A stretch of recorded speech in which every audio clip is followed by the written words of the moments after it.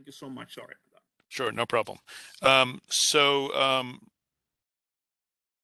Again, this is a meeting of the Metropolitan Mobility Network. It's the first meeting of the group since before the pandemic began, and I will, on the second agenda item, we'll talk a little bit about a reminder on the charge to the group and what this group's function is. But I want to note some meeting logistics before we get into that. First of all the lines should be muted, right, Fidel? And we'll be using the chat pod for questions today. Otherwise, we will get into issues with noise on the line. So we do have Stephanie Brooks, who is in our public affairs office, and she will be monitoring the chat pod. And at the end of presentations and so forth, time permitting, we'll be bringing up questions. Moving on to agenda item 2, revisiting the charge to the group. So the last meeting was actually in June of 2019. We have not had this group meet during the pandemic at this point. But because of that, I just wanted to remind everyone of the reason for this group. It's an advisory group to the New York Metropolitan Transportation Council, which is the Metropolitan Planning Organization for New York City, Long Island, and the Lower Hudson Valley.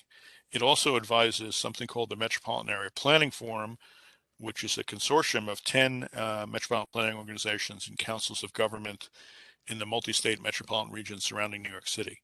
So there's a pretty broad scope to this group, and the topics and discussions we have in this group advise a number of organizations that are planning transportation in numerous areas. The network itself consists of the staffs and member agency staffs of the New York Metropolitan Transportation Council and the MAP Forum member MPOs and COGs. And the staffs that are involved specifically in transportation systems management and operations, or TSMO, TSMO as it's called. The network involves other organizations in topics related to TSMO on an as-needed basis, and our meetings are open to the public. The network advises and informs NYMTC and the MAP Forum members generally on areas of TSMO, which includes transportation demand management, active transportation demand management, integrated corridor management, intelligent transportation systems, mobility management, shared mobility, mobility on demand, and mobility as a service. And actually, our keynote today will be talking about mobility as a service. And so that's a pretty broad charge to the group. That's a lot of information, and it's a lot of areas that are undergoing rapid development, particularly in light of the pandemic conditions. So this has always been a very exciting and vital group, and the advice that's come out of this group has been very helpful to NYMTC's members as they plan and enhance their programs and projects in these areas. So with that as a bit of background, I'd like to turn it over now to John Simpson, who is NYMTC staff's mobility coordinator. John will be introducing our keynote speaker, Kim Lucas from MovePGH. So John, it's all yours. John, you're muted if you're hearing.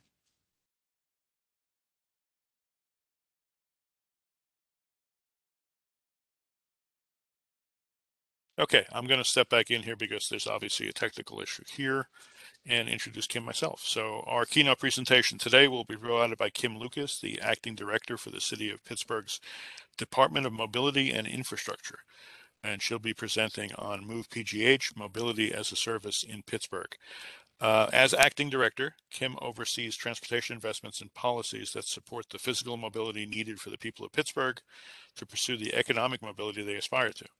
Key initiatives of the department at present include the design and implementation of a complete network that serves all modes and encourages more sustainable travel choices, resiliency projects to address issues related to landslides and incidents of flooding, policies and programs to manage emerging transportation, including shared services and autonomous vehicles, and strategies to address long-term maintenance and funding concerns. Prior to this role, Kim was the Sustainable Transportation Branch Manager with the District Department of Transportation Planning and Sustainability Division in Washington, D.C., where she led a team responsible for overseeing the planning and implementation of the shared micromobility, freight and urban delivery, and transportation demand management programs. Kim began her career in transportation with her stint as a student bus driver at the University of Virginia and has worked in the cornerstones of transportation planning, the public and private sectors, advocacy, and research. So Kim, we welcome you today. We're happy to have you here to talk about this exciting program and to learn from what you're doing in Pittsburgh. So thank you for being with us. Good morning, and thanks for having me. And can everybody hear me okay? You're great. Thank you. Awesome. I am no stranger to network issues. So if somebody disappears, I will try to get back online as soon as possible. But hopefully everything goes as planned. So thanks for having me today. I'm really excited to talk about our MovePGH program, also known as one of the first mobility as a service programs in the United States today. Next slide, please. First, I wanted to introduce briefly our department. So the City of Pittsburgh's Department of Mobility and Infrastructure is, I think, the newest and youngest department within the City of Pittsburgh. We just celebrated our 5th birthday in March. The mission of our department, as you've heard, is to provide the physical infrastructure and mobility for our residents to achieve the social and economic mobility that they deserve. And that, as our mission, has 5 main goals, the number 1 of which is safety. We believe that it's a basic human right not to be killed or seriously injured, just trying to get where you need to go. Our second goal has to do with accessibility. We want to make sure that all of our residents are able to access their basic needs, such as fresh fruits and vegetables, within 20 minutes travel times of their home. And that includes, if you're taking public transportation, that includes the waiting time for that public transportation mode.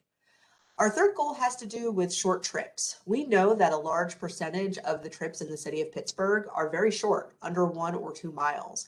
Granted, if you've been to the city of Pittsburgh, you know that we have really challenging topography, so not all miles are created equal. But for those where it would be feasible to bike or walk or take, a mode that is better for the person and better for the rest of the folks using the public space, we want to make sure that not having access to the infrastructure, not having access to a sidewalk, or not having access to safe in-road biking options is not the reason that you're not choosing to take those modes.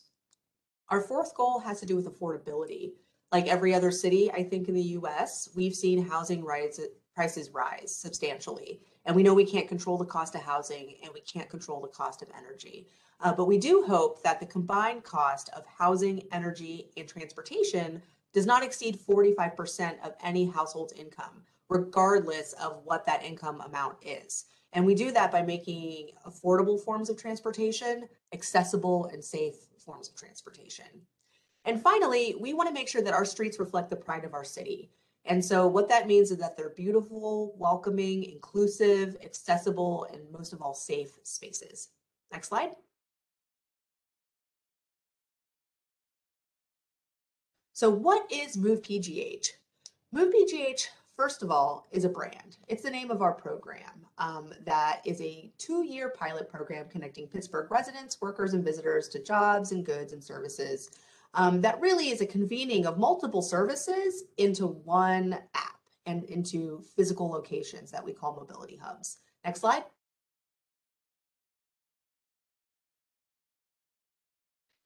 This all got started a few years ago when the city of Pittsburgh, again, very new Department of Mobility and Infrastructure, realized that we wanted to make it easier for our residents to access the multitude of mobility services that were coming online. At that time, electric scooters were not street legal in the state of Pennsylvania, and they still aren't, except for as part of our pilot. So that makes us a little different in terms of a context than many other places in the US today. And we issued a request for proposal. And we said, we want the industry to come together. We want a mobility as a service platform where every mobility provider in our city is working together in a streamlined service so that our residents and visitors don't have to download 5 or 6 different apps. We want them to be able to access all of your services in one app. So please, industry, come together on your end and propose a single simplified solution for the city. We knew that this would not only be beneficial to our residents, but that it would also be beneficial to the city. You heard that I came from the District of Columbia. We were one of the first cities, I think the first city in the United States to launch a bike sharing system called Smart Bike DC in 2008.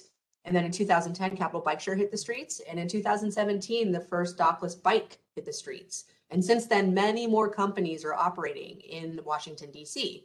As the person that was managing that program from the city side, I can tell you it can be challenging to have so many different vendors that you're trying to keep track of and to make sure that they're operating according to the permitting requirements that you've put in place.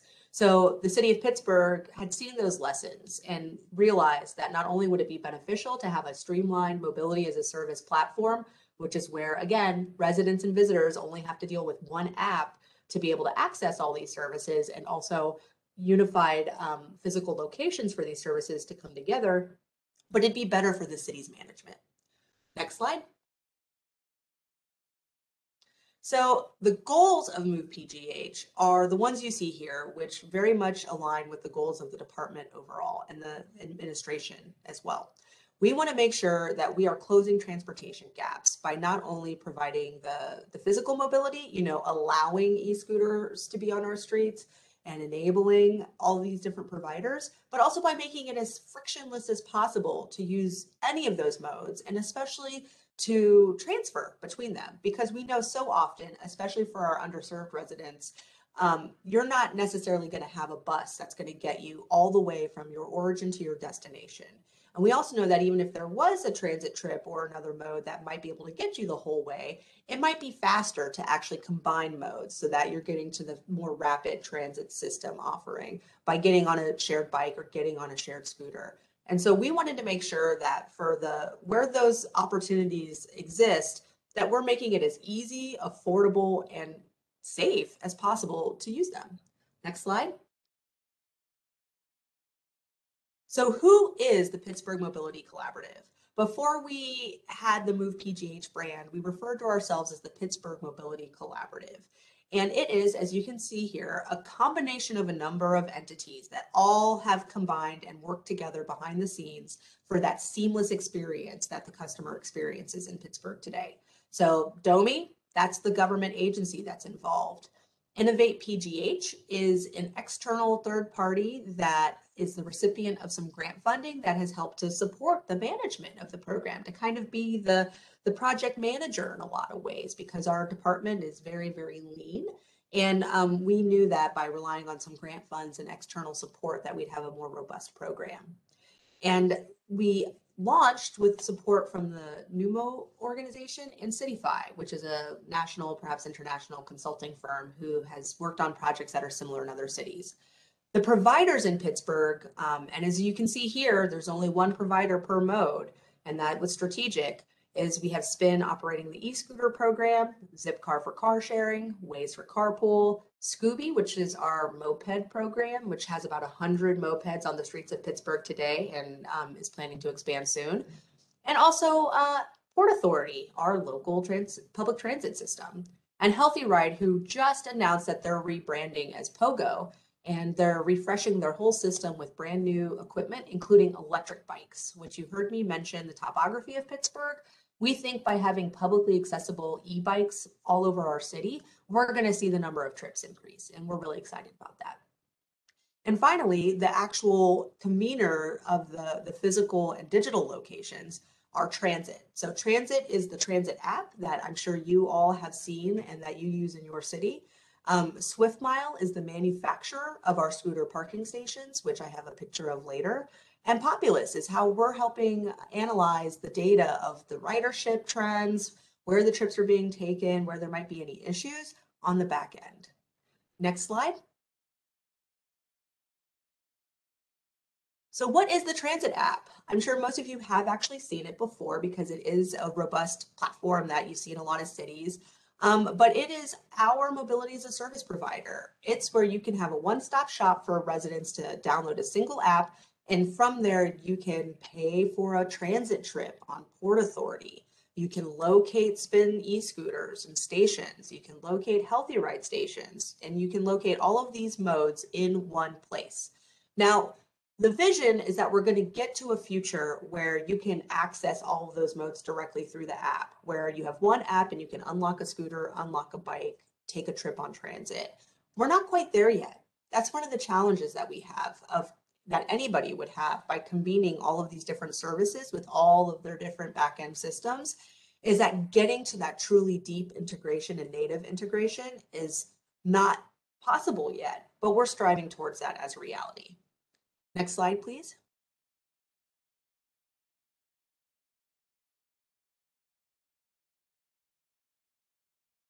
I think you're working on it, but if not, next slide. Thank you. And so not only are we giving people, access to some of those systems directly, we're giving people access to information about those systems. And that's really important. If just like with the transit screens, if you have seen any of those in your offices or transit centers that show you real-time information about the modes that are available to you. When you are introduced to that information, if I was opening up just a bike share app, maybe I wouldn't be thinking about taking a bus because I wouldn't know that there was a bus line right next to me. And similarly, if I opened up any of the other individually branded apps, I may not be aware that there are other options that are available to me. So the transit app is not only making access to some of those modes possible, it's raising awareness about all of the modes and their locations and their relevance to you, and also helping with trip planning to help you get from point A to point B. We're also working on bundling pricing so that if you are using the transit app to access Port Authority, you may be able to also purchase spin memberships through there for a discount. And so we think, while we're advancing towards a future where we've got that native integration and it's all completely seamless, the baby steps to get there include things like financial incentives to use the transit app to combine those modes. Next slide. And that is what I refer to also as the digital location. So bringing all of these services into one digital location. On the screen now is an example of the physical locations. So not only do we want people to be able to see all the modes that they have available to them and access those modes and get information, we want them to be able to transfer between those modes. This Swift Mile station that you see here is doing a number of important things. One, across the street is the access to our light rail station. So this is an opportunity for an organized parking solution that brings together transit and scooter sharing. Two is you can see there's a digital display board. We are selling advertising on that, and revenues are going back in to support the operations of not only Spin, but also of the bike share station, formerly known as Healthy Ride, now known as POGO. And third is that we are also using those digital display boards to have information for people, because we know that one of the biggest barriers to great mobility is knowing that that mobility exists and knowing how to use it. And so by leveraging these access points, we're able to raise awareness of passerby. So people who not only are actively seeking out information, but people who can passively learn about our programs as well. As you can see also on the screen that we incentivize people financially to use these stations. These are charging stations. So every time a scooter gets docked into one of these stations, they can get charged up, which is it reduces the human touch that's needed from Spin staff to go out and pick them up, and keeps those vehicles in service much longer. It also helps, in a lot of cities, especially the cities that have allowed large quantities of e-scooters or dockless bikes without requiring or allowing stations. One of the main complaints you get has to do with sidewalk parking or scooters being parked in places that are either illegal or inconvenient or unsafe. And so by having more of these organized opportunities, you have a better program that helps promote your brand overall. And then the one final thing I wanted to mention about these physical stations is they're plugged into our streetlights. So I don't know of another city that's been able to leverage their streetlight system in this way to be able to directly connect, reducing the undergrounding costs, reducing, running additional new conduit. Because the city does own the streetlights, and because this is a program that is operating at our request and our benefit, we were able to make it happen. We're not sure, we've started to see some requests to maybe not always plug into the streetlights, but to the extent possible, we would like to continue doing that. Next slide.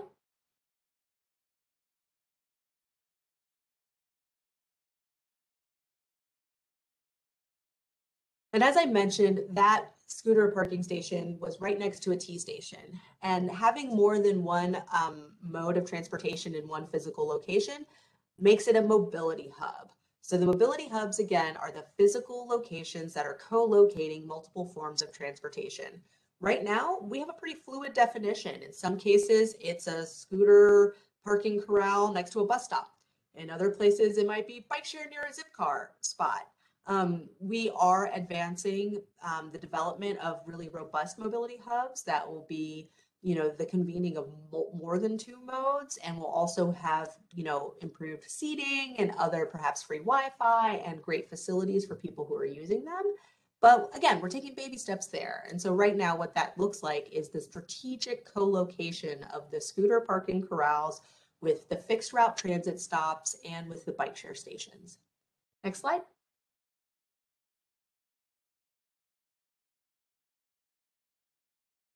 And I wanted to take a minute to talk about the accessibility of our program. You heard in both our department's goals and also in MovePGH's goals that we care about accessibility and affordability. The real ways that we have made this happen with our program, and again, MovePGH is the brand for our mobility as a service, where we've brought together public transit, so buses and trains, bike sharing, scooter sharing, car sharing, and carpool all into one digital location and into physical locations that are co-located. But a lot of what we also talk about specifically with MovePGH is the scooters, because that was the one mode that didn't exist prior to the launch of MovePGH, because as I mentioned, they were not street legal in the Commonwealth of PA. So the programs that I'm about to talk about have a lot to do with the scooters specifically. So in terms of equity, we wanted to make sure that for those mobility hubs and for the scooter parking stations, that we were identifying communities that have been historically underserved and have low access to public transit. So what that might mean is that there's public transit service there,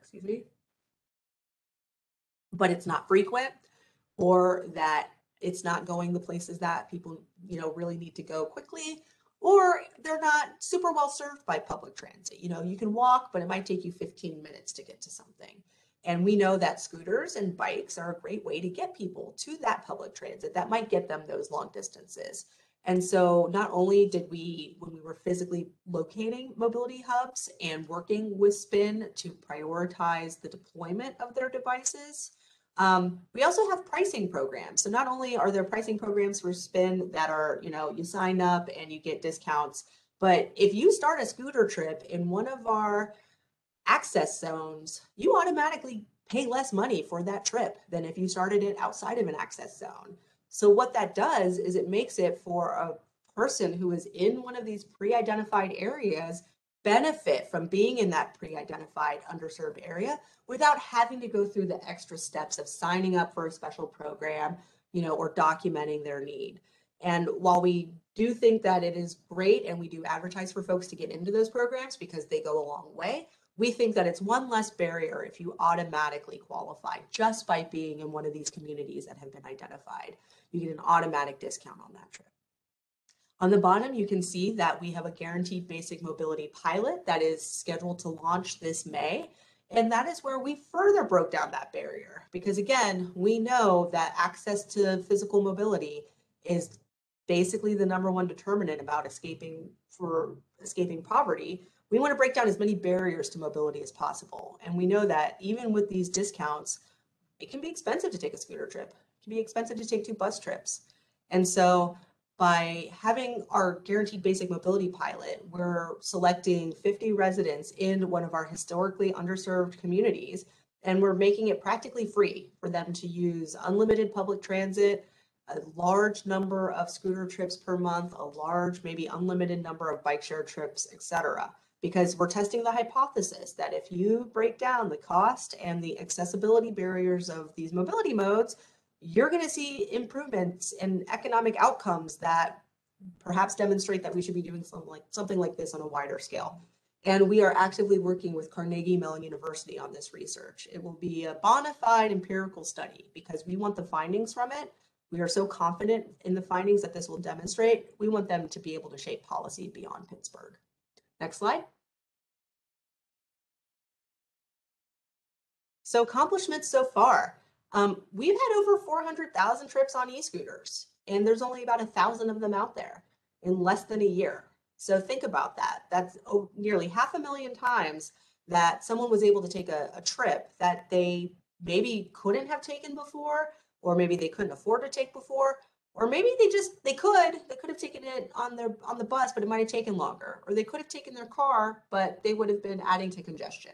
And so we know that some of those trips would have been taken by other modes, or some of those trips would not have been taken at all. And so we think that that's an impressive statistic. We've installed 20 of those mobility hubs, so those co-locations where we've got multiple modes next to each other, and over 100 parking corrals, which are, just paint on the ground and signage that says "Park your scooter here." One thing I neglected to mention about our program is, unlike many cities, you're not allowed to ride or park your scooter on a sidewalk in Pittsburgh. That is because we wanted to respect the pedestrian space. And especially in some of our older neighborhoods, we've got really, really constrained sidewalks, if they exist at all. And so by straight across the board saying you're not allowed to be on sidewalks, we knew we needed to have a robust system of parking in the curb area. And so to enable that, we've installed over 100 parking corrals in addition to the mobility hubs. And we're excited to see the integration of e-bikes into our network this spring. Next slide. So what's next for the program? As I mentioned, we are really excited about the Guaranteed Basic Mobility pilot that's scheduled to launch next month. We're looking for ways to expand it by seeking additional funding, because we think right now we're looking at, I believe, a 6-month pilot. We think the longer the pilot, or the more participants in the pilot, the better data we'll get. So we're actively trying to grow it. We have 30 more mobility hubs that we're currently engaged in public outreach on right now. And we hope to have deeper and better integration in the transit app, so that one day people will be able to unlock a bike, start a scooter trip, and maybe start a Zipcar, all from within the app. And we're striving towards a shared mobility master plan. So this is a 2-year pilot. We're less than 1 year into it. We know that we've got some good findings, and that we want a strategy for the future, because we, as I mentioned, e-scooters especially are only enabled within the Commonwealth of PA as part of this pilot. So we want to make sure that we're able to demonstrate and document these findings to encourage at the state level the approval and permission for these to continue on. Next slide.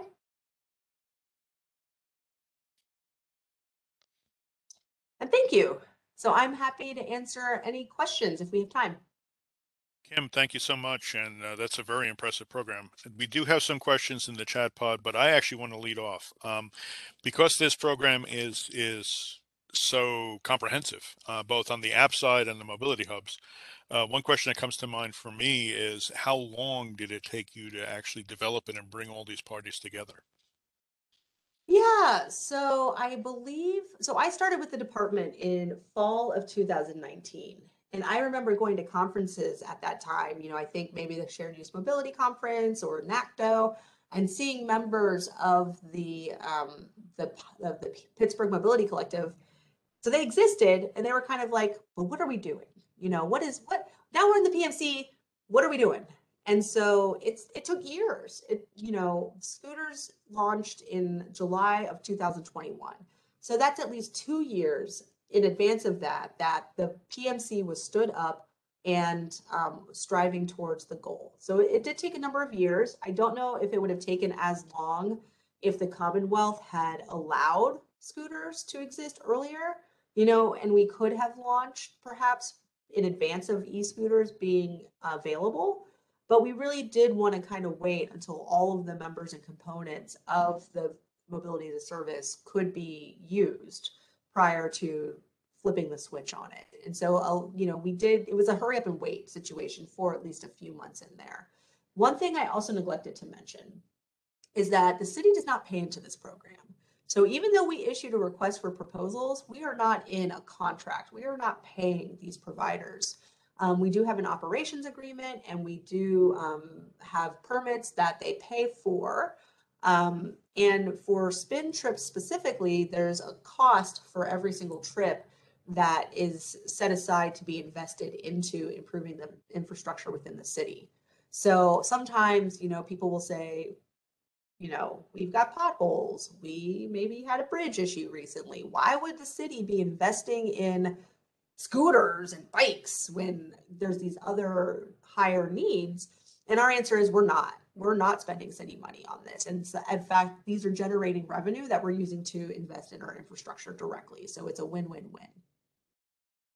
Thanks. That's very informative. So, Stephanie Brooks, we have a number of questions coming in on the chat pod. Can you take them at this point? Absolutely. We have from Joseph Chow. You mentioned earlier that data is shared with the city. Is the basic mobility pilot data available to researchers? That's a really great question. So I would think so. We're going through a whole data governance program right now at the city of Pittsburgh. So I'm trying to wrap my head around that specific question. In general, yes. If it's not personally identifying, then I would believe that we could make that information available. Great. Thanks. The next question from Nikhil Puri is, could you elaborate on the financial incentives? Uh-oh, someone cut off.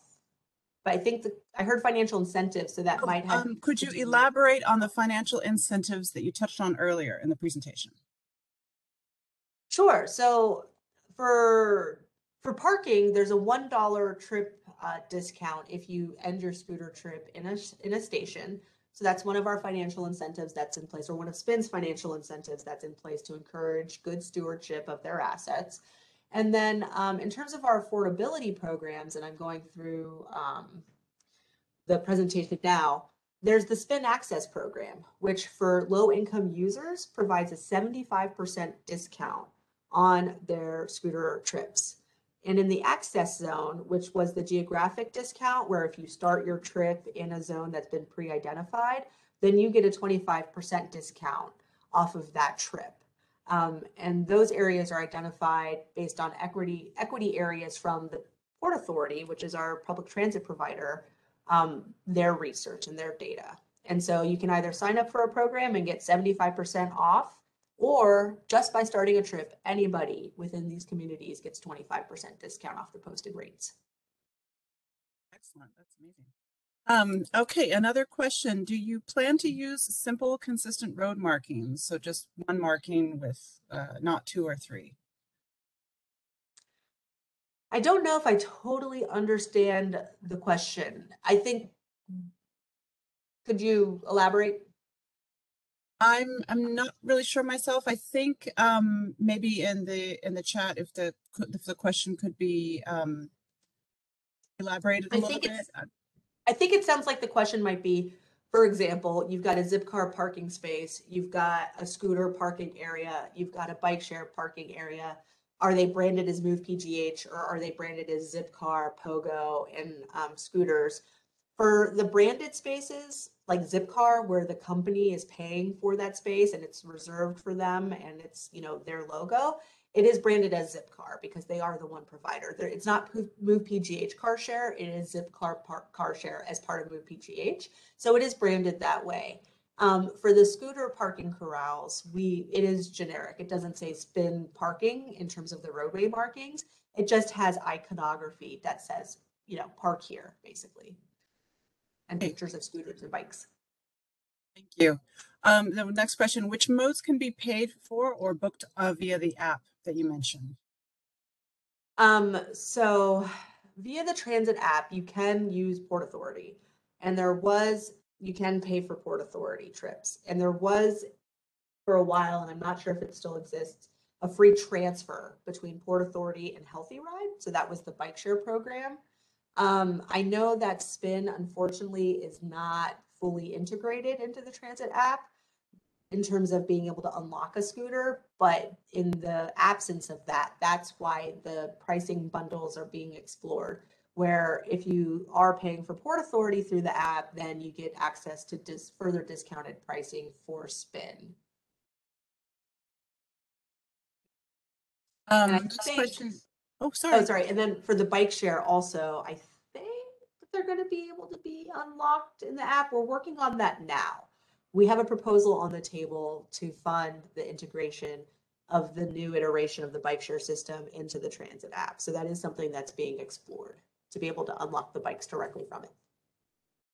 Unlocking them directly. Okay. I believe so. Next question is, what was the biggest challenge? Use of a common payment platform or something else? That's the first part of the question. And the second part is, how is the service promoted and by whom?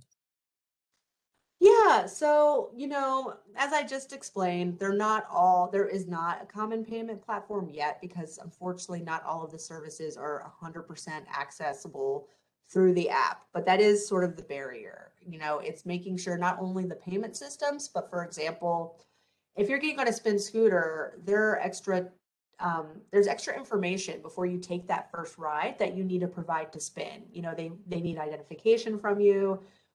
They not only need the payment, but they also need you to take, a safety quiz and things of that nature. And my understanding is that some of those extra elements that you don't need to have when you're taking a public transit trip, for example, are one of the barriers to being able to have that fully native integration into transit app. Also, the nature, quite frankly, without being a tech person per se, I imagine that these barriers are surmountable, but with the impact from the COVID pandemic and the decline in ridership on a lot of modes and the subsequent economic impacts on some of the modes, the cost to actually, explore some of these integrations, I think, are now a little out of sight for right now. Thank you. One more chat was, hi, thank you so much for your presentation. Awesome work. One question that comes to mind, wondering if the local Port Authority public transit system allows bringing e-scooters or e-bikes on transit. If not, is there a consideration to locate micromobility near public transit facilities or integrate them somehow? There is. So our mobility hubs are just that, where we are strategically putting in either Swift Mile stations or, a marked scooter parking corral or bike share station adjacent to light rail stations or bus stops. So definitely. Thank you. And for the same person, for micromobility in Pittsburgh, is the entire city covered by a sort of a geo-fenced zone? They're curious about the equity priority areas and whether every place is covered in this geo-fenced area. So yes, the entire city of Pittsburgh public space is eligible for spin scooter trips. Especially when we were initially rolling out, we had priority areas that we required spin to have a certain number of scooters within. On a daily basis. They're deployment zones because we wanted to make sure that they weren't just deploying their scooters in places that were, super high use, which are also often, high density, more expensive places to operate as well, or to live rather. Stephanie, just stepping in here for a second, just a quick time check. This agenda item is scheduled through 11. We're getting some really good questions, so we want to keep going with those. And if it's okay with Kim, we'd like to continue because these are some excellent questions. Sure. Okay, go for it, Stephanie. All right, one more question. The MUTCD has multiple options. Noting that this is distracted driving month, options for road users must be reduced. I think that our crosswalks road art or a safety issue.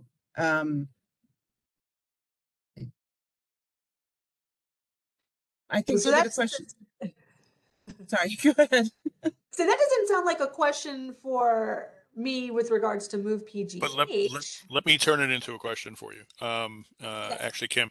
So given that, and given the fact that mobility hubs gather people, sometimes often pedestrians, is there any connection between the program and access to those mobility hubs that are physical in terms of street markings and signage and so forth? I see what you're saying. Yeah, I mean, I think by nature, the locations where we put the mobility hubs are places that we anticipate pedestrians being because you are a pedestrian before and after every single other mode that you take.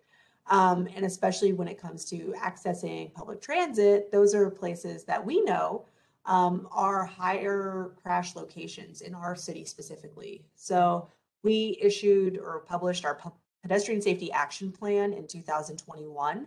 That was a plan that came out of some data exercises with FHWA that started in 2017. So it took a few years for us to get it over the finish line.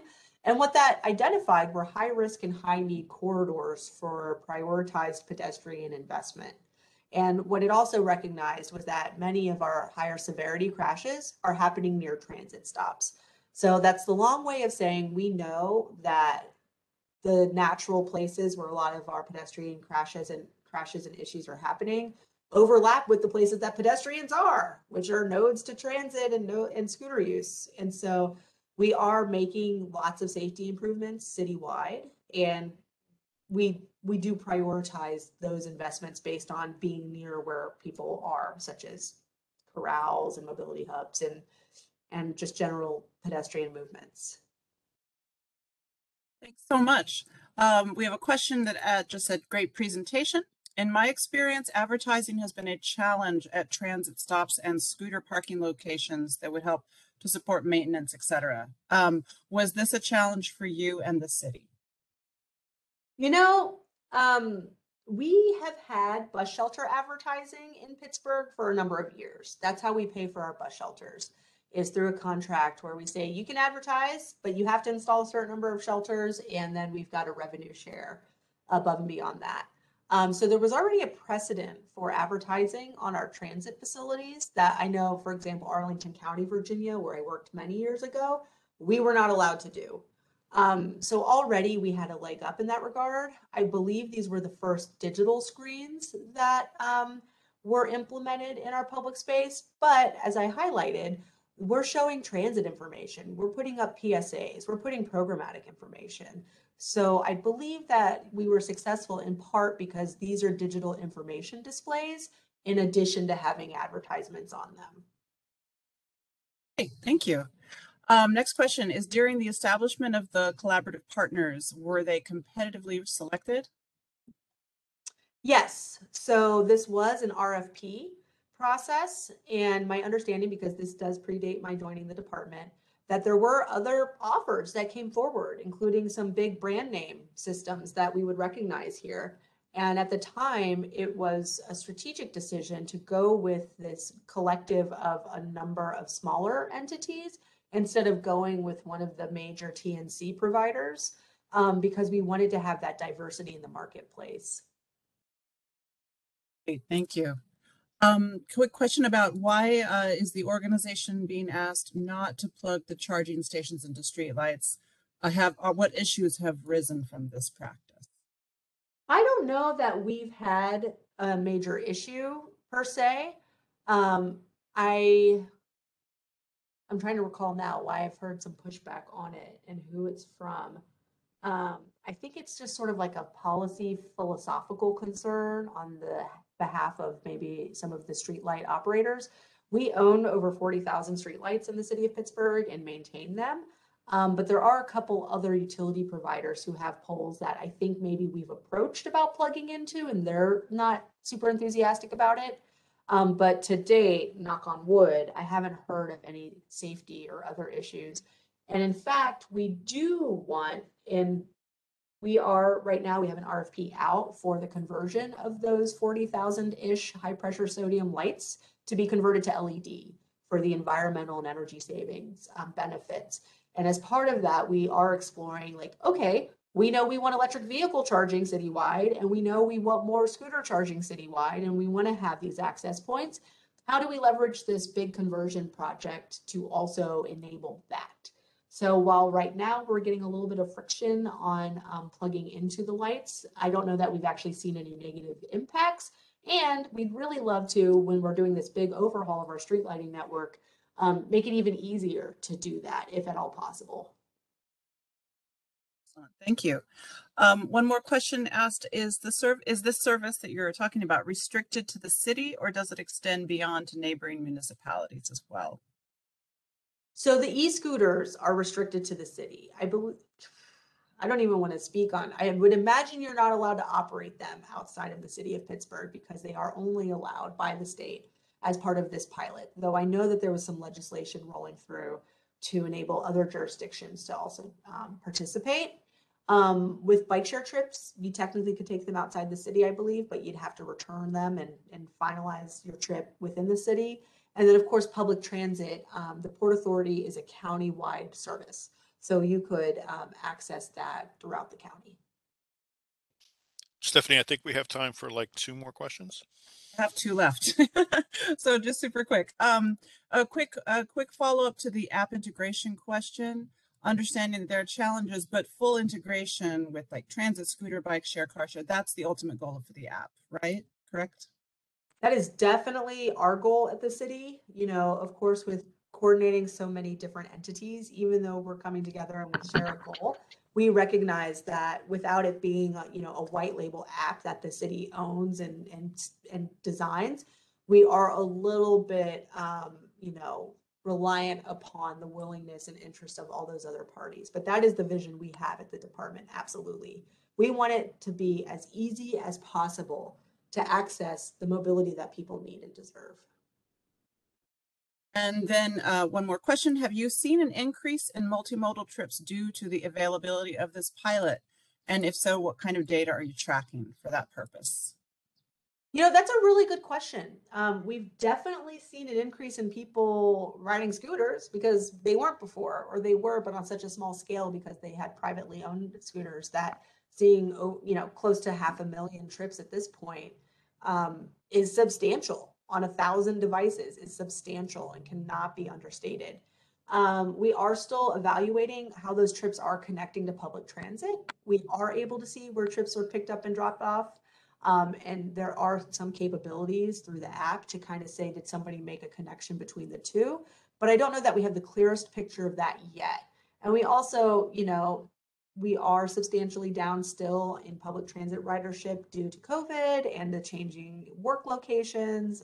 For example, our downtown is at, very, very low occupancy of what it once was, daytime occupancy. And so it's also a little hard right now, since we launched in the pandemic, to really draw conclusions. But we know people are using it to get to other modes of transportation. We see where the scooters are being left, and we see how people are using our parking stations that are near other modes. And we're working to get a clearer picture of exactly how much that's happening. Excellent. There was a question about getting a copy of the presentation.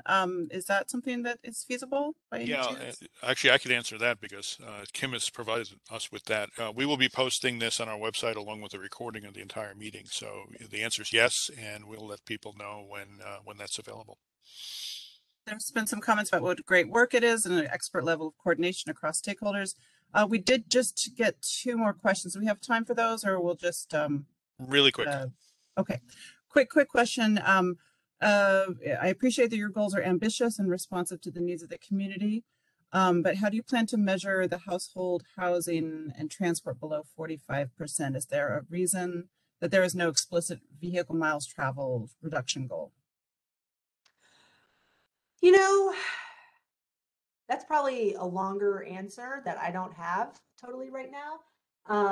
But we're looking at affordability. We know that some of the most, I hesitate to say harmful, but the trips that are having a really big impact on congestion and air quality and perhaps safety in our city are very short trips. And so I think pursuing just a straight up VMT reduction might not actually achieve what we would want to see, because we are not dealing with many, high mile trips.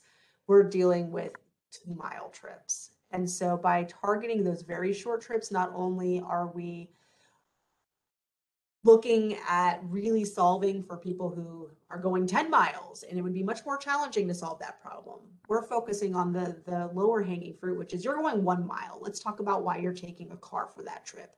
And let's see how we can help you find other modes if you're interested. Relatedly, e-scooters are not accessible. They're not accessible for a lot of people. A lot of people aren't able to balance on them. You're not going to want to, you can't, or you shouldn't, and you probably don't want to take your small child on them. They might not be the greatest for picking up groceries. So one of the benefits of having this relationship that we have with a single operator is that we're actively having conversations about what the next form factor should look like for the devices that are on our streets. We want something that really is going to be more accessible for somebody with their child and with parcels. If that ends up having to be, more car sharing, then so be it. That is a really valuable mode, and we absolutely are trying to increase the availability of shared cars in our city. But we think there's also something in between. You know, if we could see e-cargo bikes, for example, or something that makes it just a little safer and a little easier to get around with parcels or people, that's what we're also striving for. In addition to that fully integrated app, we want to see a better form factor that serves more people. Excellent. We did get 2 more questions very quickly. If we don't have time, I understand. How are we on time, Jerry? One last question. Okay. Have most of the increase in transit trips, referring to all modes, been mostly off-peak or during peak periods? I know you mentioned COVID, so I don't know if that shifts that question or what. Yeah, I don't have the information in front of me right now for that. I'm sorry. All right. Hyperlocal advertising with all partners, geolocated. Is that something you're looking at for the app? Considered using geolocation to weave in hyperlocal advertising? And that's the last question. Yeah, that's a really good question because I don't know that we influence the advertising that's happening in the app. Or are you saying that, you know, when someone's walking past a station, we want Facebook to tell them that mobility hubs are there and that MovePGH is a thing they should take? I don't think we have too much influence on the former, but on the latter, we're absolutely interested and curious and trying to get our programs in the hands of people that could benefit from them in any way possible. Just in time. Thank you so much. Okay, Stephanie, thank you. And Kim, thanks for your patience. A lot of great questions. Thanks to the audience for throwing a lot of stuff at you. And it's as I said before, Kim, it's a very impressive effort. And I think one of the reasons for the questions is people are recognizing all the work that Pittsburgh has done and you've done to pull all this together. So we really appreciate it. Yeah, go ahead. Go for it. One last plug, you know, this wouldn't have been possible without the vision of Karina Ricks, our former director, who's now at the Federal Transit Administration. So I believe that there are some funding opportunities. If you want to try to stand up a similar program, I believe the FTA is working on making funding available to do so. So I would definitely reach out to her or look into the FTA and the stuff that they're brewing right now, because if this was really exciting to you, I know that they've got some leadership within their administration that would like to see you be successful at it as well. Excellent point. Thank you for that plug and that advice, and thank you for teaching us about how you got this done in Pittsburgh. Absolutely. Feel free to stay with us if you'd like. It's up to you, but if not, we understand. And thanks again for a great presentation. Okay, we're going to move on. We're actually in good stead in terms of time. We did identify, or we did locate John Simpson in cyber limbo. So I'm going to turn it over to him so he can do agenda item 4. John? Thank you, Jerry. Our next agenda item is going to be a roundtable report on a variety of transit service and mobility planning initiatives underway or concluding in the region. Like before, audience questions should be entered into the chat pod, and we will get to as many as time permits. We will start off with David Viana with Nassau County Shared Mobility Management Plan. Take it away, David. Hi, good morning, everyone. Jerry, should I share my screen? Or you got it? Okay, awesome. I think the answer is yes, David. Okay. Just wait for that to pop up. Yeah, just full screen if you can. All right, thank you. Good morning, everyone. My name is David Viana. I am a planner at the Nassau County Department of Public Works on Long Island. Looking forward to giving you 2 brief updates on transportation initiatives that our department has been working on. So the first one, if you could just go to the next slide, please. All right, so the first one is the Nassau County Shared Mobility Management Plan. This is a UPWP funded project, so thank you NYMTC for helping us get this project underway.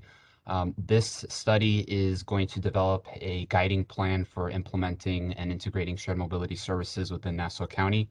For our purposes, we define shared mobility as covering 3 general areas, and that's micromobility, microtransit, and car share or ride hailing. So within micromobility, that's obviously focusing on the smallest of our modes, being bike share, scooter share, moped share. In microtransit, we're looking at flexible on-demand services, shuttles, paratransit. And then Finally, the car share and ride hail, self-explanatory, but that's covering your Ubers and your Lyfts. So all of those services together, we believe, can help address a number of different goals of the county. That's covering improving transportation options for underserved populations and communities. That's addressing longstanding transit gaps, such as our limited north-south transportation routes within Nassau County. And then it's promoting social equity, economic development, and sustainability, which is not only a goal for Nassau County, but it's a shared goal for a number of municipalities within Nassau County. We see the opportunities in shared mobility to help increase options for cyclists and pedestrians. It'll improve access to existing fixed route services such as the Long Island Railroad and our Nassau Intercounty Express bus services. And then finally, it'll connect downtowns and business districts all across the county with other key destinations that would make sense to be linked to those services, be they recreational destinations, cultural destinations, work, education, etc. You can go to the next slide, please. So this is a 12-month study. We anticipate the study completing in the summer of this year. It began just around the summer of last year.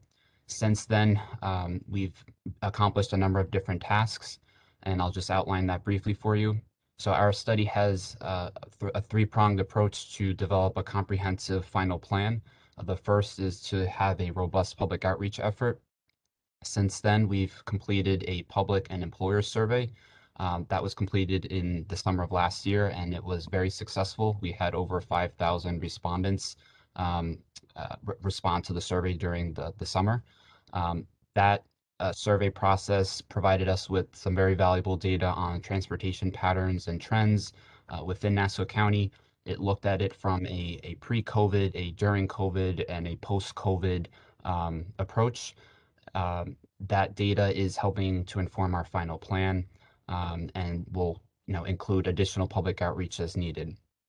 We've also used a stakeholder committee that has represented a diverse a set of organizations and agencies covering transportation, covering environmental and sustainability issues, as well as social equity and business development. We've also been coordinating on the technical side with our 69 municipalities. So we have 64 villages that have been represented through our Village Officials Association. And then we individually met with our 3 towns and our 2 cities, as well as Nice Bus, the Long Island Railroad, and our other transit providers. The second prong is scenario planning, and that's looking at the future in short, medium, and long-term scenarios. So that's helping to inform how transportation may look in the future, especially in light of the changing dynamics as a result of COVID. And then finally, the third prong is to utilize a pilot project development approach, and that is going to include 1 or more shared mobility pilot projects that will be targeted in specific areas of the county, and that will be developed in conjunction with our stakeholder committee as well as the general public. So if you would like additional information on shared mobility, we have a project website. It's www.nassaumobility.com. You can get all the information about the study there. If you have any questions, you can email sharedmobility@nassaucountiny.gov, and that is our project team email. You can go to the next slide, please. So the second initiative I wanted to touch on briefly is the introduction of our electrified bus fleet for Nice Bus. We have ordered our first 6 electric buses, and they will be delivered by the end of 2022. They are New Flyer battery electric buses, or BEBs for short. We intend to put them into service in the beginning of next year, 2023, and they'll be utilized for a new bus rapid transit system that will serve the general Nassau hub area, the core of Nassau County. It'll run from the Rosa Parks Hempstead Transit Center and go to Roosevelt Field Mall, and along that route, it'll serve key destinations, including the Nassau Hub and the Nassau Community College. The vehicles will be charged at a new charging facility that's being constructed at the NICE headquarters in Mitchell Field, which is also in the center of the county. So that is a major project underway that is actually repurposing a former brownfield site to now serve as the charging station. So we're very excited about that project. It's bringing in a lot of different elements from sustainability, improved reliability of our fixed route service, and like I said, repurposing a former site that has been an issue for us for quite a while. So I know I'm short on time, so that is the summary of the two initiatives. We're very excited about both of these because it takes a look from the shared mobility side, the smaller side of transit, to our existing fixed route fleet. So we're trying to balance improvements on both ends. But if you guys have any questions, you can just go to the next slide. My contact info is on this slide, so feel free to reach out to me or our project team, and we're happy to answer any questions. Thank you. Thank you, David. Our next up will be Chris Chatterton with Suffolk County's Reimagined Transit Initiative. Chris, the floor is yours. Hi, good morning. This is Chris Chatterton with Suffolk County. Can everyone hear me? Yep, we can hear you. You're good, Chris. All right, great. So yeah, I'll give you guys an update on the Suffolk County's Reimagined Transit Initiative. We're currently nearing the end of the study phase of the Reimagined Transit effort, which is a blank slate redesign of the Suffolk County transit system, which will decide where the buses will go, when they should run, and how frequently they'll operate. So just to give some background, a year ago, a Choices and Concepts report was developed by the county and our consultant, Jared Walker and Associates. This report assessed the existing transit network and developed two alternative draft networks to be presented to the public, one that favored maximizing coverage and one which favored maximizing high ridership. Following the report, we engaged in a public outreach process to determine which of these alternatives was preferred by riders, stakeholders, elected officials, and the general public. So we used that input, went back to the drawing board, and developed the draft new network, which was released in December of 2021. So based on public preference, the draft new network was designed with a focus on ridership. Whereas at present, I'd say about approximately 50% of Suffolk County transit service is used to achieve high ridership goals, and the remaining 50% is used for coverage goals. This changes in the draft new network with a slant of 65% toward ridership goals and 35% towards coverage goals. So the draft new network that was developed, it contains fewer routes overall, but more routes are now providing 30-minute service, more routes providing earlier and later service, and all routes providing 7 days a week service, whereas today we only have 12 of our 42 routes providing service on Sundays. One of the key features of the draft new network is that at many locations where routes meet, there will be planned time connections, which means that buses coming from multiple routes would be at the stop at the same time, reducing waiting time. We're also going to be addressing reliability and on-time performance with the new network. Over the last few years, the speed on Suffolk County transit routes has declined because of increased congestion across the county and timetables that have not been updated in quite some time. So when the speed of service goes down, either we have to update these services or the service is going to keep getting perpetually behind schedule. To address this, the draft new network has roughly 15% more service hours built in compared to existing schedule to account for that slower speed, so that our budgeted resources are in line with actual operations. Just to highlight some of the draft new network improvements, the new network is going to make our Southampton on-demand zone permanent. We currently have one pilot on-demand service zone, which began last year in the eastern part of the town of Southampton. So we're going to be adding a new on-demand zone in the new network as well in the Springs, East Hampton, and Montauk area, which will replace inefficient fixed routes which once ran through there. We're going to be quadrupling the number of high-frequency which we consider to be 30-minute all-day routes from 3 to 12, will be extending evening and weekend service system-wide. As mentioned, the time connections and fixing long-standing on-time performance and reliability issues. Some figures we'd like to share will be the new network will increase the number of jobs the average Suffolk County resident could reach within an hour of their front door by 48%. It'll put 40% of residents and more than 50% of job sites within a half mile of a high-frequency route. It'll increase job access for residents without cars by 53%, increase job access for low-income residents by 59%, and increase job access for residents of color by 67% on average. And it will more than double the number of people and jobs that are near service that comes every 30 minutes or better all day. So we recently held public meetings on this draft new network at the end of March, and our public comment period remains open through the end of April. We've already received a lot of feedback, both what people like and what people don't like, and we will be incorporating that feedback into the final new network plan. Our consultant, Jared Walker & Associates, will also produce for us new system timetables.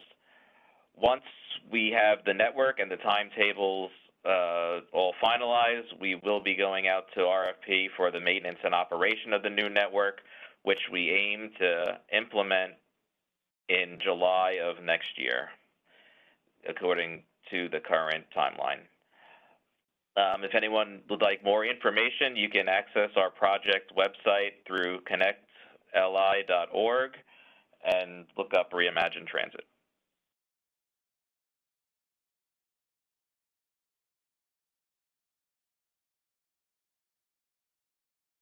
And that's what I have. Thank you.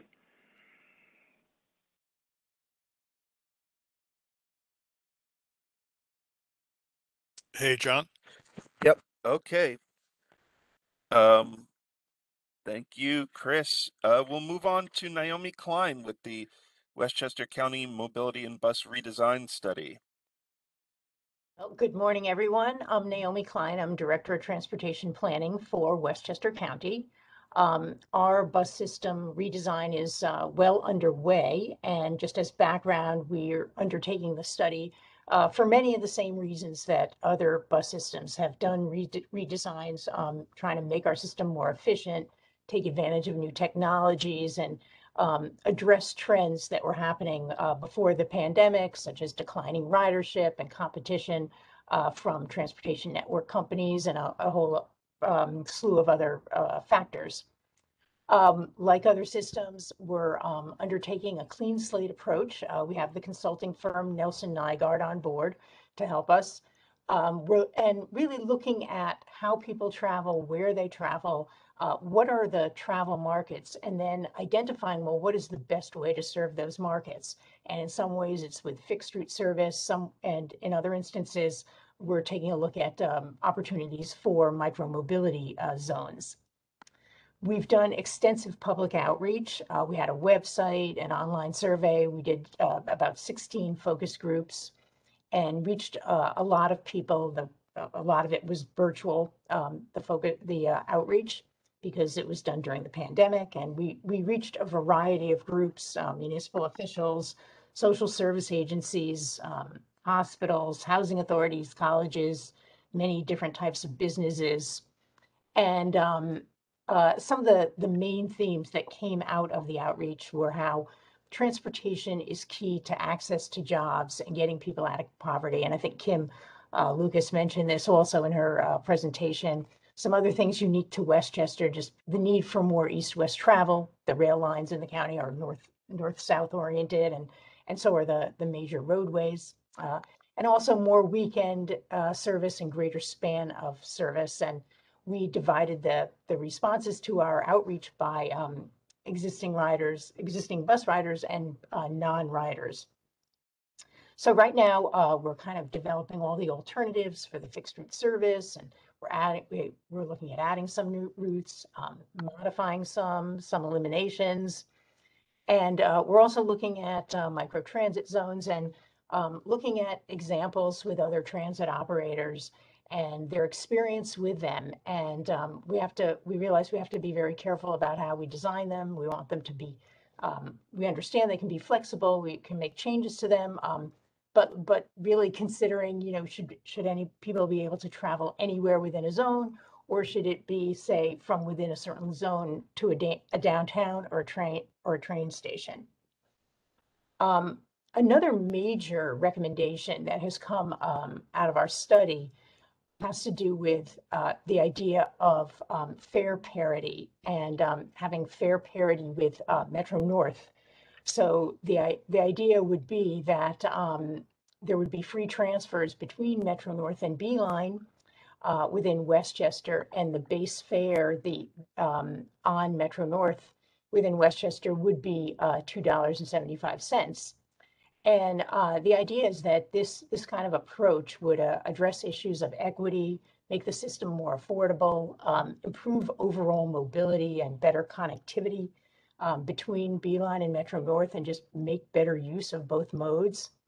Really reduces the cost of travel for low-income populations who don't transfer because it's cost prohibitive, and it also removes these penalties for very long trips. Just as an example, right now on the trip, say from Mount Vernon East to New Rochelle, takes about 30 minutes on Beeline, but on the Metro North New Haven line, it's only 7 minutes. But people don't necessarily take the railroad for that trip because they might be then transferring to another Beeline bus. And they can transfer for free from one Beeline bus to another. But if they transfer from Metro North to Beeline, they have to pay a double fare. And right now there's free transfers between Beeline and MTA buses and subways. So we'd like to bring that opportunity to riders who are transferring to the railroad. So we're you know, looking into that. We've had meetings with senior staff at the MTA, and we're hoping also to start with our next round of outreach in late spring. And that concludes my report. Thank you.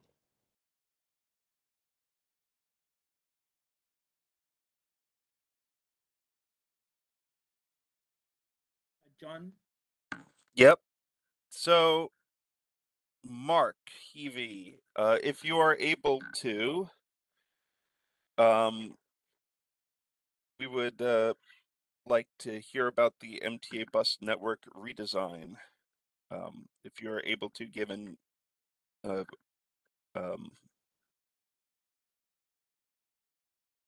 right, take it away, Mark.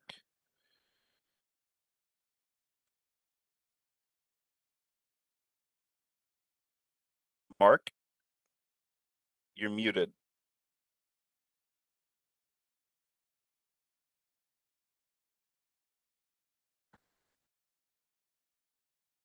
Mark, you're muted. Sorry, John, I couldn't get into the WebEx while I was engaged in the shared screen. You can still see my screen? No, we cannot see your screen. Cannot. Okay, let me do that again. I just gonna open you. Okay, better? No, yeah, now we can There see we go. it. Now we can see it, yeah. Great, thanks. Okay, just a quick update on where we are across our 5 boroughs with our bus network redesign. As much like Naomi just mentioned, our goals align in terms of improving bus travel times and reliability. That means increasing frequency of our buses, more direct routes, balancing our bus stop spacing, meaning skip stop where necessary, enhancing connectivity to other modes of travel, and then expanded bus priority, meaning dedicated bus lanes, which DOT has been very supportive of, traffic signal priority, and in my view, the most important piece of this is law enforcement. It's always been a challenge, but we're getting there. And much like Naomi mentioned, we wipe the slate clean, you start from scratch. We've been working the same bus routes for many decades. And so this was a deep dive into how people travel now, where business centers have grown, working hand in hand with the public to determine what they want. So that's been public outreach, street level engagements. We wrapped a number of transit vans to visit neighborhoods and other hubs to get real-time feedback from our customers. A series of open houses, both in person and virtual, and then community workshops, again, virtual and in person. Currently, as you probably realize, we completed the Staten Island Borough bus network in mid to late 2019. I'll go over the results of that shortly because I think it's indicative of the success of this redesign effort. The Bronx is in progress. That'll be completed in about 2 months' time. We just revised the draft plan for Queens. That's the first one we've had to revise based on new work patterns due to COVID. So that was released on March 29th. We're going into public comment on that now. The Brooklyn plan is in development and Manhattan remains pending. And just a quick overview of the results from Staten Island Express Bus Network redesign. So the good news is we have added a lot of trips, 121 trips every weekday and 76 trips every Saturday, 50 trips on Sundays. We've added routes, we've added service. Our buses are moving a bit more than 5% faster than prior to the redesign. The service is more reliable. So 71.2% of customers finished their trip within 5 minutes of the scheduled time, which is up almost 10%. Shorter waits, 1 minute and 15 seconds versus 1 minute and 40. 29% fewer trips with standees. We have improved transit priority. So at the Hugh Carey Tunnel, as an example, buses are moving 29% faster during the evening rush. And then we continue to look at adding to our bus time app and our MTA app, MyMTA app, to show data that's valuable to our customers, such as seat availability. You know, are there standees on the bus? Should I wait for the next one, which is only 2 minutes behind the first that I see? So giving people the information that they need to make those smart decisions has probably been the most appreciated piece of this, this data generation.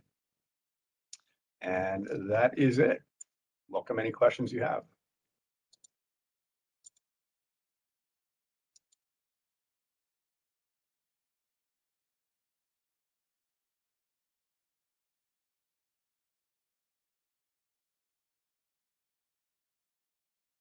All right, thank you very much, Mark. And lastly, we are going to cross the river to our friends over in New Jersey. RJ Palladino has a brief presentation on New Jersey Transit's new bus redesign program. Take it away. Great, and just for an audio check, you folks can hear me? Read you 5 by 5. All right, fantastic. Well, it's always interesting to go last in a series of these presentations. I think what kind of brings together transit agencies is some shared issues, and New Jersey Transit is looking at bus network redesign, and we have a couple efforts underway. Bus network redesign was established under our 2030 strategic plan to look at the bus network that New Jersey Transit provides. But New Jersey Transit, we have a large bus network really across the state. And our approach to this has been to look at redesign in markets. It's both a resource issue in terms of how much we can focus on at one time, as well as really needing to customize solutions that are different by market. And I think that's an important aspect of it. As was referenced, we branded it as New Bus as a way of sort of letting people know what we're doing with it. And we have two projects I can talk about today. One is the Newark New Bus project, or New Bus Newark. The project focuses on 38 routes that operate in Newark and extend out into the surrounding communities. I'll talk a little bit about where we are with that in a moment. And then we also have a newer program that we have initiated, the Burlington, Camden, Gloucester or BCG project that we have in, I guess, what most people would think of as southern New Jersey, focused around the Camden and surrounding county area. That area is a bit different than Newark. It's a good contrast, though there is some, certainly some urban portions of it. There are suburban and really even rural components of it. So it's a sort of contrast in types of issues that we look at. Our goals, I would think probably similar to our colleagues, is to redesign the bus network to realign with customer needs, enhance the customer experience, ensure inclusive and equitable mobility, and reverse some trends that we saw even pre-COVID on some ridership declines on certain routes. I mean, certainly coming out of COVID, our ridership has been stronger on local bus than it has necessarily been on interstate, but still the overall trend over time had been for some declines, and we're looking to make sure that our service is aligned with our customers' needs. Our approach has been data-driven, either hard data and also feedback from the public. We did a market analysis to help determine where people are traveling, regardless of mode. Where do people travel today? An in-depth service assessment to take a look at how our services were performing, both pre-COVID and during the COVID period. And then the public and stakeholder input has been important to us to hear from our ridership base and non-riders. What do they want to see in a bus network in the future? One thing that we found that was interesting is something that, and I don't know if this is a real term or just what we've been using, but we've been calling it in-reach, but talking to our bus operations and our bus operators particularly to get insights from them on issues that they encounter in terms of efficiency, where they see need, where they potentially see some areas of potential efficiency. So our outreach methods, and this was one of the big challenges.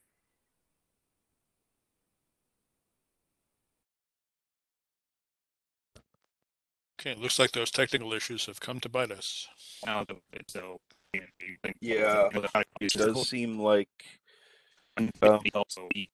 he's coming back. Sorry, are you not? Could everyone just on a bandwidth issue? Yeah, RJ, you were breaking up for about the past 30 seconds to a minute. I had hoped being here in the office, I would get the maximum bandwidth. Where did I drop off? I can't. It sounded fine about here. Outreach. Can you? Okay. You were talking about outreach. Yeah. Okay. So our outreach started during the height of COVID, which made some challenges, but I think we actually were able to get some benefits from that. Our methods included emails, but also on-bus advertising, newspaper advertisements, social media, materials at local libraries to help get the message out of what we were looking at. We also had some language challenges. So here in Newark, we did translations into both Spanish and Portuguese in addition to English, which was important for us to connect with our constituencies. Traditional maps and fact sheets and other static web content was enhanced by an online interactive story map that people really pour into the details of what was being looked at, what we saw as existing conditions, and then what we were looking in draft conditions. Zoom meetings were our primary means of outreach, and we had good participation. I think sometimes it's a little bit easier for people like today to get to a Zoom meeting, so you don't have bandwidth issues. So we had some good participation there, and we conducted public surveys to get feedback both from our riders and non-riders. Some common findings that we're seeing that I think may be seen by others as well. Customers want faster and more frequent service. That was the number one thing that we heard in Newark. We're starting to hear it in the Camden region, that is what they want service that they don't have to think about, that they can go out and ride frequently and get to their locations quickly. A couple other things is that not all travel demand is during traditional peak hours and not all is work travel. So there's that off-peak shopping, recreational, non-traditional work, medical, educational, that all comes across as needs. And finally, for next steps, We have our draft recommendations out for Newark. We're anticipating release of final recommendations for Newark in the near future. That we would then get into the implementation phase, how we basically carry out that service.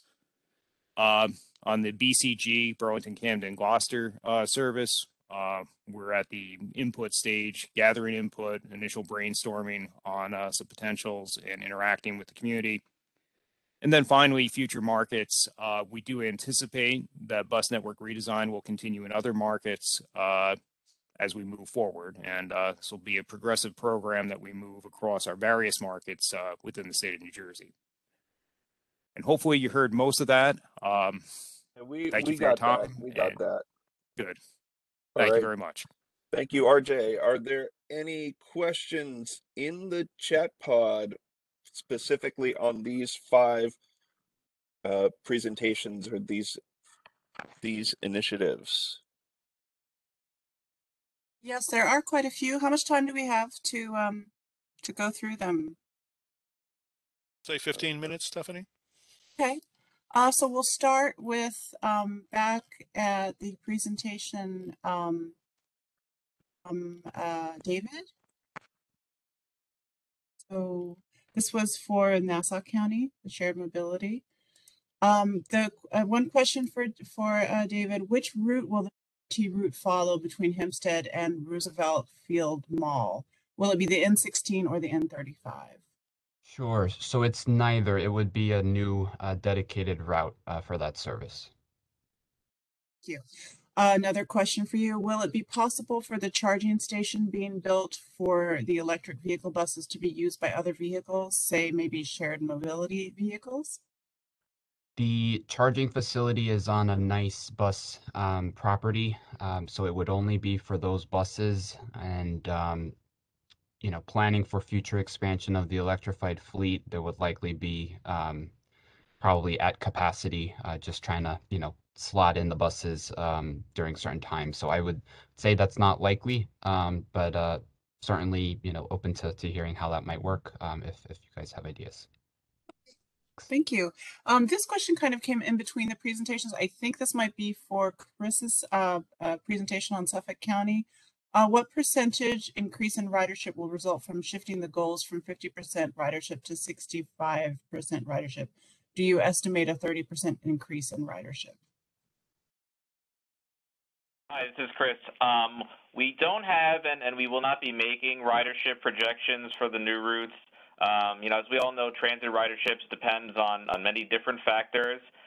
We believe the new network has been designed so that more people can access more jobs, education, commerce, other opportunities by transit in less time than they currently can, which promotes high ridership potential. So, you know, and also it's our understanding that where these system reorganizations or reimagines have been conducted, ridership levels have increased. So we are, you know, planning on a ridership increase, but we're not going to be giving specific percentages or numbers. Thank you. This is a question also for you, Chris. Let's see. What systems will be in place to ensure timed connections are consistently made?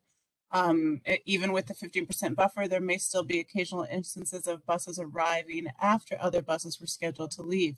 Will they radio the other drivers to hold the connections? We're going to be working with our consultant to finalize the plan to execute the time connections. I mean, yes, you know, it will include such methods as, you know, radio communications. I'm not sure if it's going to include AVL solutions where, you know, they can do it without talking on the radio, but we will work with them to finalize that plan to maximize the time connections. And a few more for you as well. In the isochrome model, are the timed transfers accounted for, or is it assumed that the average wait time will be half the headway? That's a really good question. I actually looked at some of these questions before, so I was trying to formulate some of the answers. This particular question I'm going to have to take back. Otherwise, we will be having a presentation on the Reimagined Transit study at this week's PFAC meeting at the, so if you want to bring that question there, we might be able to answer that, or else I can inform the speaker of that one. So it's a really good question. I don't have the exact answer, but I'll take it back. Thank you.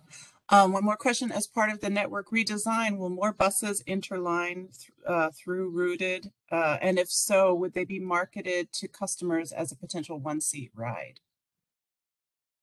It's likely that our contracted bus service operators will continue to interline in order to maximize operating efficiency. I don't think this is likely to be something that will be advertised or marketed to customers, though. Thank you. 3 more questions. Will the BRT system be a separate project, or will some of these routes, e.g. Port Jefferson to Patchogue, be in lieu of the BRT? Well, the New York State 110 BRT is a separate project. These projects have been informed by each other and are working in concert. So to address some of the question about will they be in lieu of the BRT, the proposed BRT from Patchogue to Stony Brook along CR 97 has been effectively canceled after issues which arose during public outreach and in connection with the research being done for the Reimagined Transit study. So some of the new routes that are part of the draft new network are in effect taking the place of the CR 97 BRT, but the New York State 110 BRT is an enhancement to the existing or enhancement to the draft new network. Thank you. And 2 more. What is the timeline for when the schedules and stops will be finalized for Suffolk County? Will there be an opportunity for public comment on the finalized schedules? Well, we've held our public hearings on the draft new network, and you will be using that feedback to develop the final network. That was really the opportunity for the public to provide feedback and suggestions. So there's not going to be any further opportunity for public comment on the finalized schedules or timetables. Thank you. And last question, then we move on to Westchester. Besides the Connect Long Island website, what plans are there to advertise the new Suffolk County network to ensure that everyone is aware? For example, posters, flyers at main train stations, bus stops, shopping centers, etc. Definitely we're going to employ as many of these measures as possible. There's going to be a robust rollout effort, which is going to be supported by our consultant, as well as, staff here in Public Works and Economic Development and Planning. So we plan to get the word out. This is one of the, this is probably the most important project that we've had, in the past 20 years. So we're going to make sure that everyone's aware of what's going on. It's also going to be supported by an effort, replacing bus stop signs and information at the bus stops, so people understand that the new system is coming and, how to access the new system. We're planning on redesigning the Suffolk County Transit website at the same time. So we have a lot that's going on, and there will be a very strong focus on public awareness of the new system. So much. Thank you. Now we move to Naomi Klein's presentation on Westchester County Mobility and Bus Redesign Study. This question for Naomi: for Westchester, what is the approximate timeline for final implementation of the revised routes and transfer policies? Well, we're looking at a phased implementation plan and kind of clustering recommendations together that are dependent on each other. So we really don't want to take away a route or a service without having something else in place. Like we say something that's going to be replaced with a microtransit zone, we wouldn't take it away until the microtransit service was in place. And we're also considering the timing of our contract with our private operator, which expires at the end of 2023. Some things will be in place with the new operation. Thank you. One more question for you. I imagine that last mile is a big problem in Westchester. What types of tools are you using to evaluate where to integrate microtransit zones with the fixed route network? Well, in some instances, those are ideal locations and markets for micromobility. But we're also looking at other types of options too. And I have to say, we're working with the MTA right now. They're doing a first mile, last mile study. And they're looking at different station topologies and examples that could be appropriate in one community versus another. And we're hoping that that's going to have a lot of value also to address first and last mile issues. Great, thank you. And last question, interesting idea to offer free transfers between Metro North Railroad and the B-Line bus. Any plans to offer free transfers between the Bronx Manhattan 4 and the local B-Line buses, New York City MTA bus, and a Metro North Railroad? That one bus route is an exception in our system. It's an express route from White Plains to Manhattan, and right now it has a different fare structure. So we certainly haven't ruled it out. You know, it's one route within the system, and it's definitely something that could be considered. Thank you so much. Now we move on to questions for Mark with the MTA bus network redesign. Question for Mark, will the Staten Island local buses be included in the redesign? Only the express buses were changed in late 2018, early 2019. Eventually they will. We've been focused on our express bus routes across the boroughs first. So once we finish that work in Manhattan, which is the last borough to be tackled, we'll then address local bus routes. Thank you. And I see you answered this question in the chat as well. There was another question: is the standee data from the pre-COVID timeframe? And just for everyone's reference, Mark answered yes, eventually, but we plan to complete the redesign exercise, including Manhattan, before addressing local route networks. And that standee data is a real-time feed. Was there anything else you wanted to add to that, Mark? No, it's just again, it's a real-time feed. It's through our Bus Time app as well as our MyMTA app. So you know, we do have historical data going back to pre-pandemic, but the real-time data is really what people appreciate to make that bus choices. And I think that's all the questions we have in the chat for now. So thanks very much for your time. All right. All right. Thank you very much. And with that, I'm going to hand the meeting back over to Jerry to talk about moving forward NYMTC's new regional transportation plan.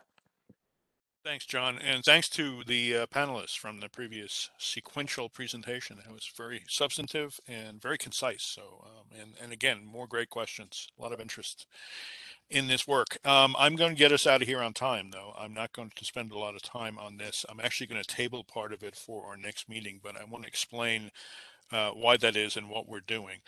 Before getting into that, though, I got to point out that the three county efforts that were described earlier, plus the, I think Naomi mentioned the MTA's first mile, last mile effort, all have made use of federal funds that have come through the NYMTC planning process, which is really excellent. I think what we're seeing here is, particularly because of the pandemic, but some of these efforts predate the pandemic, but particularly because of the pandemic, there is a look on the transit side for innovation and for responsiveness to this new situation that's presented itself in terms of at-home work and changing travel patterns and so on. And it's great that the MPO process can play a role in that and be a source of resources to do that. So if we're talking about the recommendations that are related to TSMO of our new plan moving forward, which was adopted last September, that's prominent in the sense of trying to better integrate systems with each other and also trying to integrate new services with existing systems. So I think we're seeing that. We're seeing that actually being carried forward by the member agencies of NYMTC, and that's really good and really healthy. I would also point out that there are about a dozen recommendations from moving forward for strategies and actions that are related to transportation systems management and operations. And we are now discussing all of those with our members. What I want to table for the next meeting is we're going to be working with them to identify specific tactical items for the planning process moving forward. And that'll be more fully developed in time for the next meeting. Also, since we've had a lot of substantive presentations today and we're probably all pretty tired, at this point it's not a good idea to go into a lot of detail about these. Just know that we'll make this earlier on the next agenda and highlight it going forward. So having said that, in terms of a next meeting, we don't have a specific date, but we're probably looking for something in the fall. Prior to the pandemic, the network had been meeting, its public meetings were basically twice a year, and we'd like to keep that up. And future agenda items, as you're hearing today, the network is primarily a network. We're sharing information, we're gathering information from other places and innovations that other organizations, cities, and agencies are undertaking that can inform what we're doing here. And we're sharing information between our members through this network. So that is first and foremost, but it is also an advisory group. And there may be advisory recommendations coming out of this network for the NYMTC members to consider going forward, and the MAP Forum members also. So our agendas will be focused on those two functions of this Metropolitan Mobility Network. Certainly, one agenda item for next time will be the recommendations from the plan and the more detailed activities that will result from those. And we'll be looking at any number of new topics to bring information in on. And a lot of that will be based on the recommendations from the plan. So having said all that, you'll be hearing more information about a potential date in advance of that date, at least 2 weeks in advance, if not longer. Probably we're looking at an October, November timeframe.